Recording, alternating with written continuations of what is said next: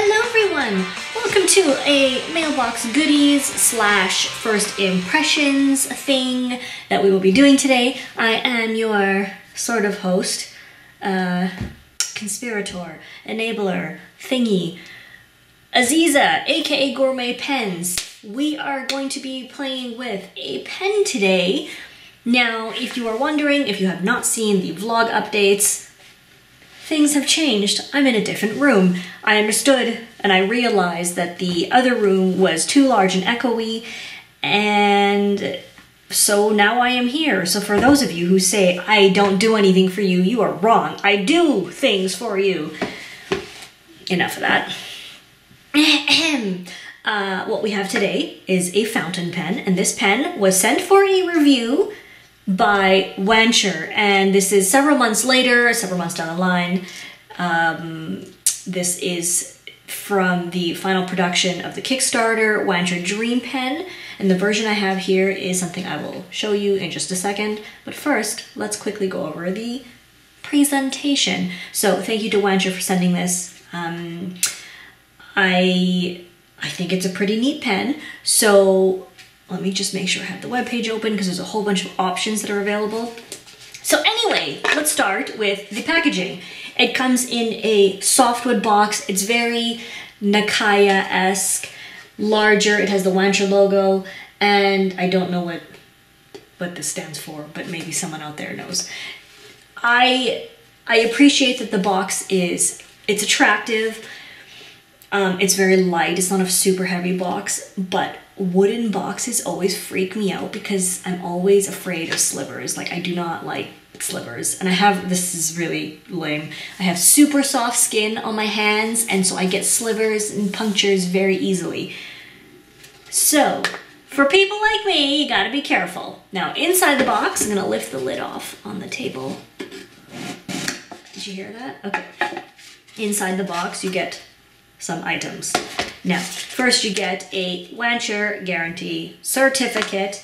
You get a little card. It's like a business card, but it has a hashtag for Wancher to go. So if you're on Instagram, Facebook, Twitter, or Pinterest, you can use the Wancher to go hashtag to share with others. We have a tiny bookmark with a QR code on the back, and it is an instruction manual in English and Japanese, which is really cool. I like that it's online because I think the majority of people don't necessarily need a paper copy, so it's just a little bit less paper to be included in your packaging. And there are two postcards. Now, they're both the same postcard, but what I'm going to show you is the first side, which is the postcard for the #1 funded pen in, I think the Kickstarter funded pen in Japan, Japanese fountain pen, and there's a QR code on the bottom again. Now, the back side I'm not so crazy about because from what I understand, there is a glass nib pen being developed by Wancher. It is called the Shizuku pen. Unfortunately, I don't know if it's this pen or this color. It's called Urara or Urara. I'm sorry, I don't know, but for her. Now, I know gender marketing is not so cool anymore, and I'm a woman, and I have very large masculine pens. I also have very small girly pens. I have large girly pens. I have small masculine pens. So I don't really see the need to call any item like a pen for her. So I don't know about that one. But anyway, that's just my opinion. Now, if we look at the base of the box, it's just like a felt base. I do not need a removable bed. It has 2 elastics in it. Now, in the elastics, there was this, which is, which is an adorable little envelope with, let me see how many. There were 3 standard international cartridges in there. And the pen came in a little sleeve, which is very cute. It's a cloth sleeve. It has a little button on it, like to hold it shut. Very simple. The pen goes inside. That's all there is to it. I like the simplicity. Now, the pen itself that I have, let me just put the stuff out of the way so that I don't, like, destroy anything. I have the true Ebonite version. So this is just Ebonite. It is polished, shiny, smells ebonite-y, especially if you knuckle it. That's delicious. It's a very simple pen, a very simple design. It appeals to me. I really like the cigar shape design. I like the proportions of the pen. It is large, but not like humongous. And the cap is slightly spring-loaded, so you gotta be careful. It's not gonna fly across the room, but you should be careful. So wait, let me just see if I can show you. You can, well, there you go. You can, it's already got a couple fingerprints on it for me fondling it, but it is shiny. So comfortable section shape for me. I like it. I have a 14 karat two-tone nib in broad. I think the nib is actually really cute with the little Wancher logo on there. I don't know, there we go. Very nice. Now, the thing is, you can customize the pen. The base model starts at 200 US. You can add a, the base model has a plastic feed. You can add an Ebonite feed for $30 extra. I have a plastic feed. The nib material, you can get 3 different options: stainless steel, 14 karat gold in gold, rhodium, and two-tone, or 18 karat gold in gold, rhodium, and two-tone. The 14 karat gold is an extra 130 US, and the 18 karat gold is an extra 140 US. You can also add a roll stopper to the cap, you can add a pen pillow, an extra converter, an extra cartridge, etc. So as it is customized to this current state that I have, it is $330 US. Now, for someone who has definitely spent much more than that on a single fountain pen, in my opinion, $330 is not an obscene price, but you can also get an Ebonite pen with a number 6 nib. I can't think of any examples off the top of my head because I don't have one, but if you're just thinking, well, I do have an example. For example, there is the Noodler's Nippon set, which is an Ebonite pen. Personally, I think this one is more attractive, but the Nippon set has a number 6 nib. You could purchase a number 6 nib separately and put it onto the Nippon set, and you're looking at probably $200. So you can also just get a standard Ebonite pen. There are like the ASA pens from India.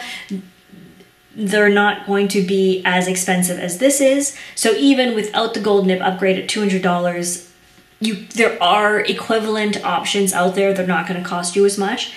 I think for me, the shape, the appearance, the finishing of the pen is really nice. So I don't know. It depends what you want. Like, I like the gold nib a lot. So for me, the upgrade is worth it. I unfortunately don't have a pen to just compare it to. So what I'm telling you is there's a bit of a premium on it, but it depends, like, it's up to you if it's worth it. So anyway, enough of that chit chat. You want to see how this pen writes because it's actually really nice and I really enjoy the writing experience. So yap no more. Let's move the camera down and see how it goes. See you in a second. Okie dokie, we are gonna go ahead with some writing and stuff. So here we have that Wancher Dream Pen in true Ebonite. So it's just Ebonite, black Ebonite, very classy, very simple. You have to like this kind of thing. You can see the beautiful two-tone nib. What do I mean by you have to like this kind of thing? I mean, you have to like the simplicity of such a pen. It's a large, beautiful pen, large-ish, beautiful pen. Large to me. But super comfortable because it's very light in hand and I find it very pleasant. So let's do a bit of writing. Shall I zoom in so you can see my writing? Yes. Yes, I shall. Okay, so here we are. We have the, wait, I'm gonna zoom out because it's overexposing, sorry. Oh, that is some seriously bad handwriting. Should I try that again? Yeah. I mean, this is not much better. This is not the writing angle I usually write at, but if I don't do this, you won't be able to see what I'm writing. So this is the Wancher Dream Pen. fairly wet. Now this paper is super smooth, so it's gonna dry a little longer, take a little longer, but what I wanted to do, let me show you the nib too. As I said, it's a 14 karat two-tone German nib. 14 karat, broad. It is a smooth, wet, slightly springy nib. Well adjusted, well tuned.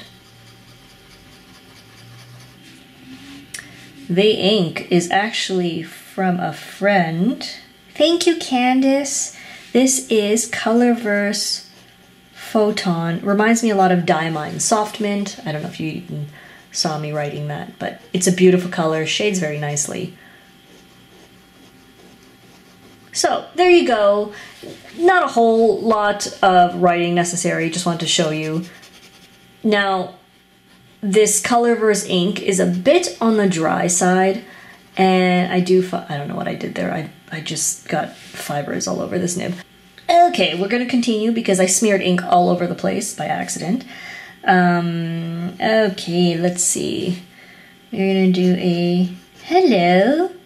So that's basically it though. I mean, it's a very pleasant nib. I enjoy it. It's a bit sensitive on very smooth paper, which this is. But I think it's a nice writer. I think the pen is really nice. Like it's simple, but it's classy. Only you can decide if it's worth the price. But I really enjoy the writing experience and I enjoy the shape of this pen quite a bit. So thank you to Wancher for sending this over for a review. That wraps everything up. So thank you for watching. If you have not already and would like to be subscribed, please do click the subscribe button and give me a thumbs up because I would appreciate it. You can find me on Facebook, Twitter, Instagram, and Patreon as Gourmet Pens. That is Gourmet Pens. Sorry, that was really weird. Anyway, I am Gourmet Pens. Thank you for watching. We will see you next time. Bye-bye.